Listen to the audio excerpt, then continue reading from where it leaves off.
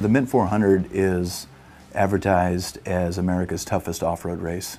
Outside of a real deployment, you're not going to be able to simulate the level of intensity and the time crunch and the working together for the entire team, including the support personnel, in anything but this. We knew we could nurse them through 200 miles, no problem. We were not going to get to the level of intensity unless we ran like we were racing and to try to be competitive.